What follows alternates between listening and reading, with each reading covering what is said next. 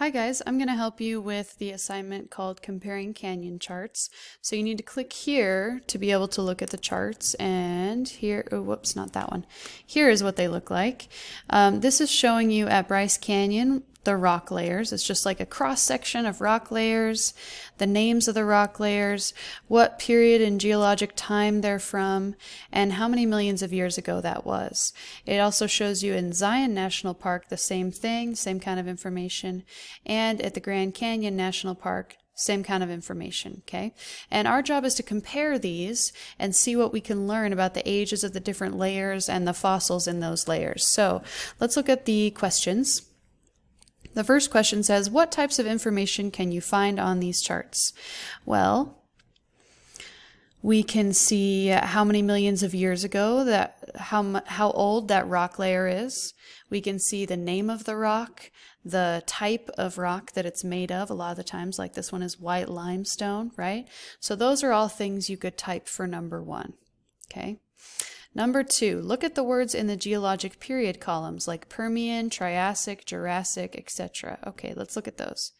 We got Tertiary, Cretaceous, Quaternary, Tertiary, Cretaceous, Jurassic, Permian, Pennsylvanian, those things, those words. It says, what do these names mean?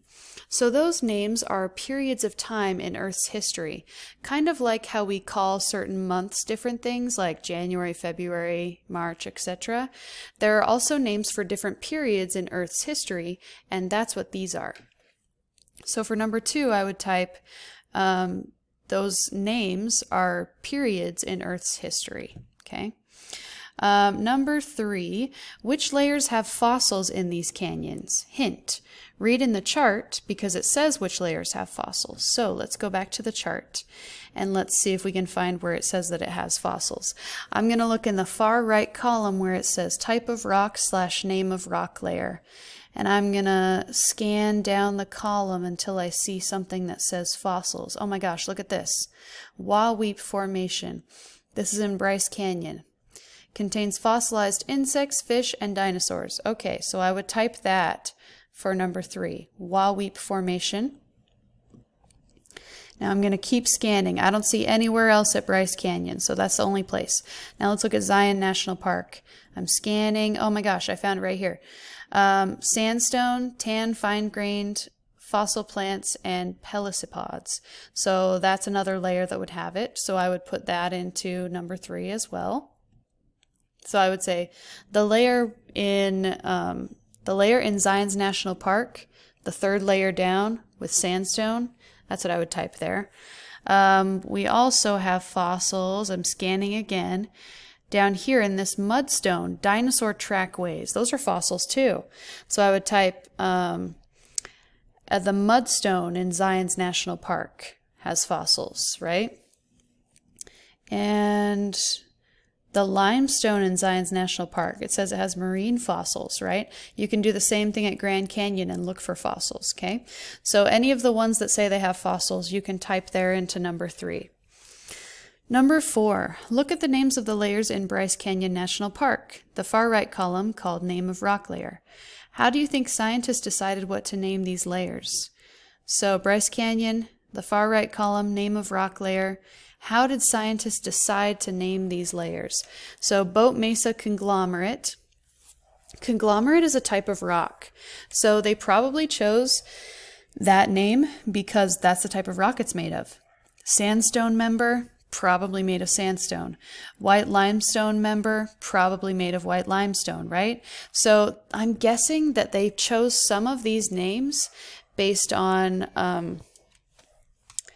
what kind of rock they're made of. So I would just type that for number four. They probably chose these names based on what type of rock they're made of, or it could be where they're from. Or, you know, some of them like Canaan Peak Formation was probably found at a place that's called Canaan Peak, right? So you can just put what you think, but these ones especially are easy because it's just the type of rock they're made of. Okay, number five. If you had these charts on paper, you would be able to place them side by side and see if there are any layers that match up. That has been done for you here. So you don't actually have these in real life, so you can just click on that link right there. If you had them in real life, you'd be able to line them up like this. We've already done that for you, and you can see how we were able to figure out how to line them up. So right here in this circle, it's probably hard to read because it's so small, so I'm going to zoom in. This is from the geologic period Permian, and so is this one. So we lined those up because they're from about the same time in Earth's history. Now let's look up here. This one is from the Cretaceous period, and there's also one from the Cretaceous period in Bryce Canyon. So we lined those up as well. Same with the Tertiary, okay? So we lined them up based on which periods of Earth's history they're from. That would be the answer to number 5. You could say which layers you found in common. So some of the layers we found in common, we got to zoom in to see, would be the layer from the Permian period at the Grand Canyon and the layer from the Permian period at Zion's National Park, right? You can also put in there the Tertiary and Cretaceous ones as well. So I'll let you go ahead and do that for number 5. Number 6, how do you think we were able to line up these charts side by side? How did we figure it out? Well, that's what I just explained to you, is we looked at which geologic period the rock layers were from, and then we lined them up from that same period, because these rock layers here from the Permian period in the Grand Canyon were probably formed at the same time as these rock layers in Zion's National Park. We know since they were formed at the same time, we can line them up and kind of compare them, okay? So that would be number 6. Number 7, which of these locations is home to the oldest sequence of rocks? Zion, Bryce Canyon, or the Grand Canyon, and how do you know? So we got to look at this one again. Now the oldest sequence of rocks, that would be the ones that are formed the longest time ago. Probably the ones formed longest ago are lower in the ground because they got formed and then buried by the newer layers of rock. So Grand Canyon National Park probably has the oldest layers of rock, because that would be farther down. The top layer of rock at the Grand Canyon, at least in this chart, is the same as the bottom layer of rock in this chart. So probably the oldest layers of rock are from the Grand Canyon. That's what we would type for number 7, and then you need to explain how you know that, okay? The questions 8 and 9 are very similar. Which location is home to the youngest sequence of rocks, and which location is home to the middle sequence of rocks? Again, you can figure that out by looking at this picture here. You're going to have to zoom in probably, but the oldest rock layers are generally on the bottom, and the youngest layers are generally on top. Notice that Bryce Canyon National Park, since it's got the Tertiary period on top, that fits right kind of in the middle / top of Zion National Park. But there's nothing above Tertiary on this Bryce Canyon chart, but there is something above Tertiary on the Zion National Park chart. So probably the Quaternary period here in Zion National Park, that is probably younger, because the higher the rock layer is, the younger it is, and Tertiary is below it, but Tertiary is the youngest rocks they have on this Bryce Canyon chart, okay?